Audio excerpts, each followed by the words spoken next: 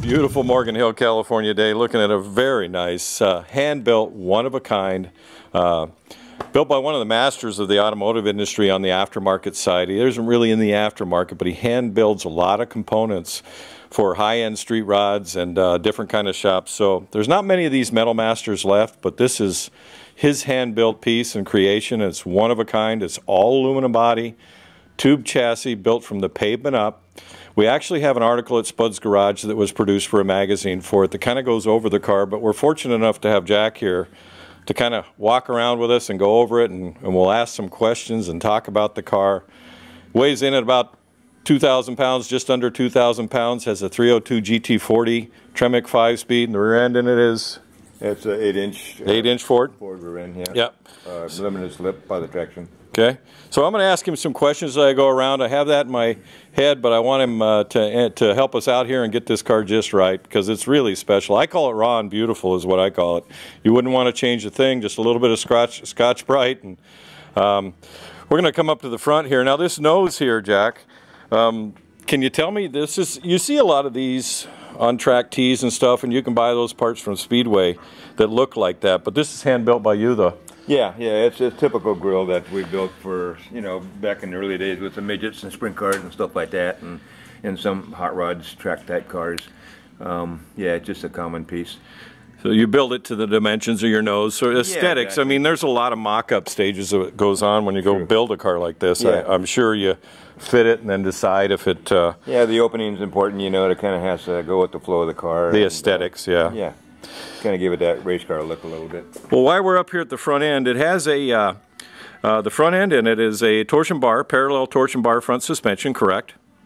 Yes, that's right. Yeah, and these are, you'll see right up here looking through the video, we'll take it through here, but we'll have pictures at Spud's Garage. It has, they're center mounted QA1 Pro shocks, so they're adjustable. You can adjust the stiffness of the ride or the ride height with the torsion bar suspension, unlike any other suspension. Correct. Yeah. He likes to use torsion bar suspension in his own cars, and that's evident on one of the other cars we have listed here. Now these control arms are all, these are Atterbury components? Correct. Yeah. Yeah. Atterbury made the A-arms and the spindle housings and everything. So these are all handmade stuff. This whole car is handmade, basically. Correct, yeah. And that's the Atterbury brakes also and the rotors. Now you're not able to see this, but he hand forms and hand rolls all these components and then brings pieces together. And what's beautiful is that you really can't even tell where they were brought together. And that's just the work of a craftsman right there. The fenders are kind of neat. They're really tight. I mean, I don't even know what the tolerances you have. Obviously, they move with the tires. Yeah, so there's no issue with them rubbing at all. Because, you know, you can get down nice and tight and give it that good look. And, of course, the back is obviously different because the fenders are built into the body, so that's why we got more clearance back there. And all these fenders are really stiff. I noticed when I was feeling the edges. They're all rolled edges, and I mean, these fenders are just cool. Wait till you see it. You probably already saw the video where we had him turning it around and backing it up before we did the video, and you can see it's just the aero on this car is beautiful. To get the cement, you know, the aesthetics right on this car is just unbelievable. You'll see you gave yourself a little clearance here in the hood. Right, exactly. Yeah, it's acceptable. Yep, yep. And the way you float is, this cowl looks like it's, everything on it looks like it's one piece, but we'll get to the back here and I'll tell you the whole tail piece is removable. We'll talk about that some more. It's got some louvers in the side here to let the hood breathe a little bit. Correct. Now one of this thing about the car is the full underbelly, the whole chassis is covered except for some openings for air, correct? Right, yeah, you need to have openings underneath to let the air out, engine transmission area. It just gets too hot for a car like this. And the side vents that I put in here, that was actually probably a couple of years after I built this car, I did that, and it brings a lot of cool air into the cockpit area. Yeah, you'll see it's got some vents here, and when we get to the interior in just a minute here, I'm going to have him open it up. But I'm going to give you a little peek under the belly here. This might be a little bit of a long video, but it's informative and fun. But it's much like a early race car of the days where the belly, they created aero on the underside also. The same kind of theme went into another car that I've got of Jack's. This windshield is a custom one-piece windshield that's curved. He has an extra, is that correct, that goes with the car? I do have a spare, yeah. It wasn't cheap. I love how the dash rolls up into it and it fits just really tight along here. The doors, I mean, the shape of these doors, I mean, you obviously had to bring the tail together and the nose together before you could ever make the doors, but why don't you open it up and let us take a peek inside. Yeah, we just basically mock everything up to start with and then finish it off. Yeah, it's an all aluminum body car. Everything in it is aluminum. The seats are hand built by you, correct? Correct. Oh yeah. And that's a who did the interior on it? Sid Chavers did the interior. Did the interior. Yeah, I'm happy with that. The dash is kind of neat. It's got a aircraft style dash. When you sit behind the wheel of this, you almost feel like you're in an airplane. It's got a cockpit type feel to it. That looks like a true. Is that a Schroeder steering wheel in it? Correct. Yeah. Yeah. Car has 371 miles since it was completed. It has German square weave carpet. Now this seat actually lifts up, so you have a storage compartment in the back of it. Is that something that? And a battery down behind it, and the storage underneath the seats, and then into the tail section. There's you can put a small suitcase or a duffel bag or something like that in there. Right. You know, which makes it handy for a car like this. If you want to take a long run or a short run, or it doesn't matter. Roll bar here. Yeah. Chromoly. Chromoly. Yeah. Plated. You notice the 25 Special, which its title is the 1925 Ford. Yeah. The whole car's a one-off design.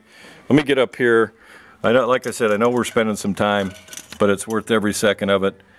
Aluminum firewall. You can see we talked about the vents on the side over here. See the vent where it comes in the side, and it's also got an air vent down on the floor there, so it could bring some air in for the driver and passenger.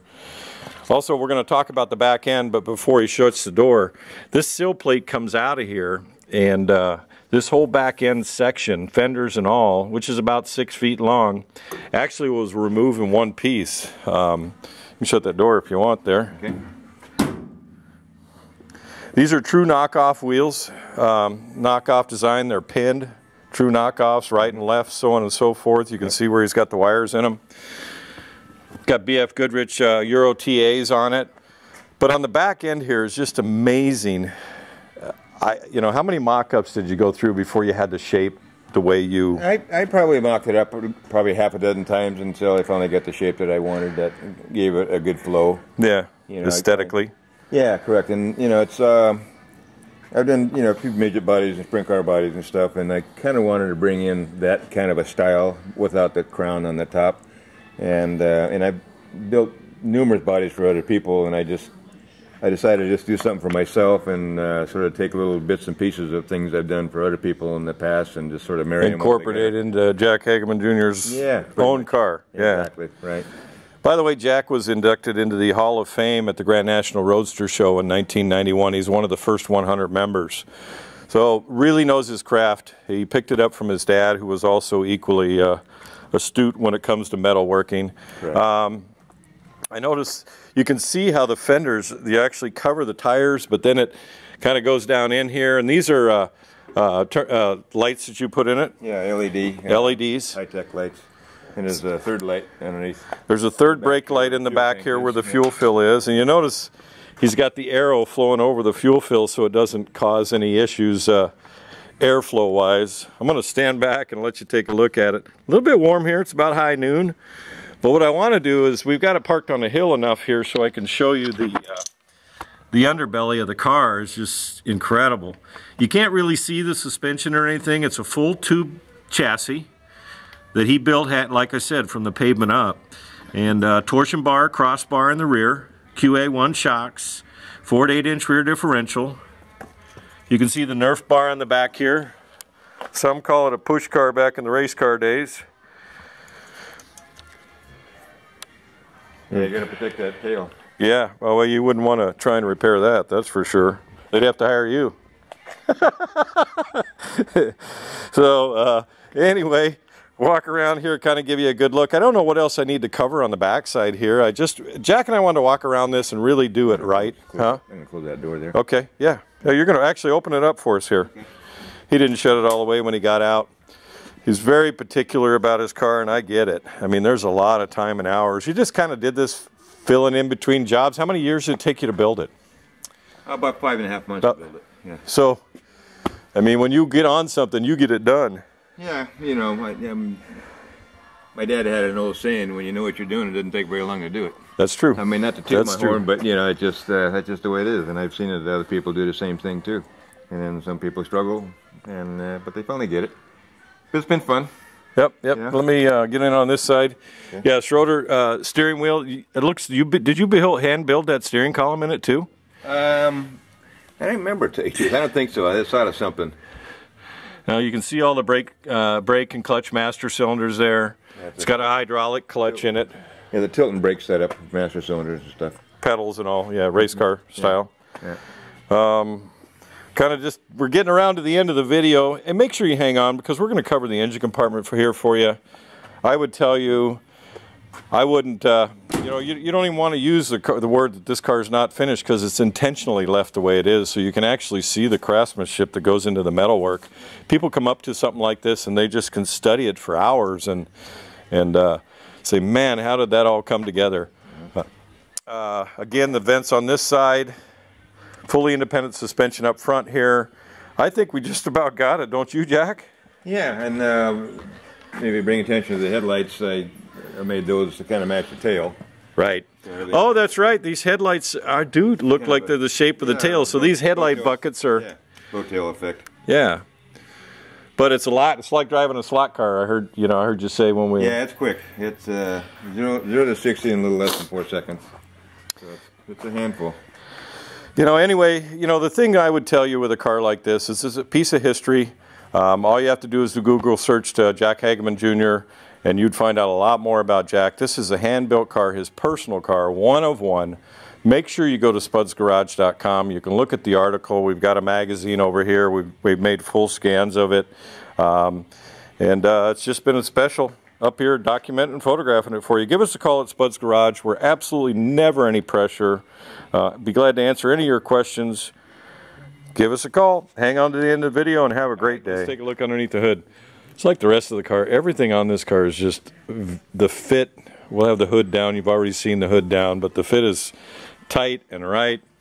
A lot of the things, this is a 302 Ford, a GT40 crate engine, correct? Correct, yep. Aluminum head roller cam. Aluminum head roller cam. It's got an Edelbrock Performer RPM intake manifold, and it has a Edelbrock carburetor or AFB. These headers here, Jack, you handmade these and then had them thermochromed? They're all custom made for the car. Okay. You can see the front suspension. Everything's raw and just beautiful in here. The tube chassis. The car was built around the tube chassis that's also handmade. Polished aluminum valve covers as a serpentine belt drive system with a billet pulley or idler on it. Has an aluminum radiator. Is that something you had to have custom made, the radiator on it, Jack? Or?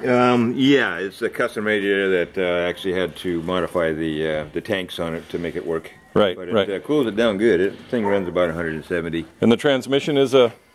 It's a Tremec 5-speed. Tremec 5-speed, yep. It's got the hydraulic clutch in it, throwout bearing setup. It's got an MSD distributor in it, Pro Series, Pro Billet distributor. Yep. So it's pretty much just tight and right in here. It's really tight, and you would look at the weight ratio on this car to horsepower, 320 horsepower roughly, and 1,940 pounds. 1,940 pounds. Yeah, weighs about 150 more in the back than it does the front. Yeah, a lot of fun to drive, I bet. Oh yeah, it's like a slot car.